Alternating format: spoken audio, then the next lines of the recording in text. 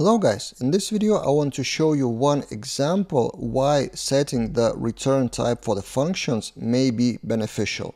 It is optional, of course, in PHP. Not everyone is doing that, and I'm doing that from time to time myself, I admit, not always, but sometimes it can really save your time.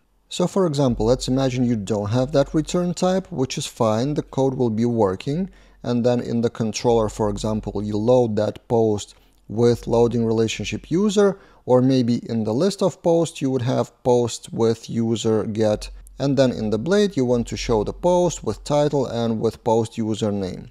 You load that page and you see the error, call to a member function add eager constraints on null. So on this specific line you have some kind of error, but that error isn't really clear. What do you mean eager constraint? What exactly is null? Is the post null? It seems to be in the database, and the error of that, causing of that error, is that in the relationship, for those of you who haven't noticed yet, we don't return anything, but the relationship function expects us to return. So if we do return, then we refresh the page and the page works. And that's kind of a silly mistake I've been doing myself time and time again in the very beginning of my Laravel career. Constantly forgetting the return. Just quickly typing the relationship this belongs to or this has many and forgetting the return.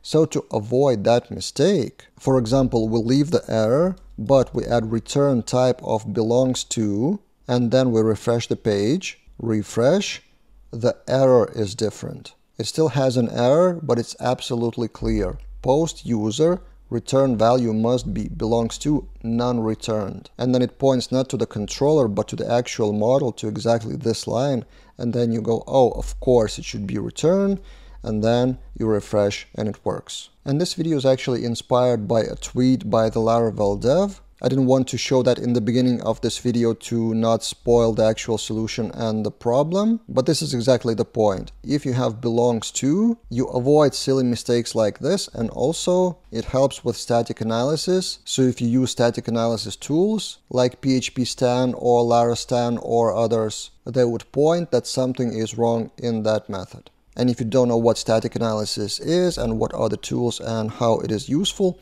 in one of my courses called Solid Code in Laravel, in one of the lessons, after discussing all the principles, at the very end I have a 22-minute long video about static analysis tools, larastan, PHP Insights, and PHP Metrics. So you can watch that. I will link the course in the description below. That's it for this time, and see you guys in other videos.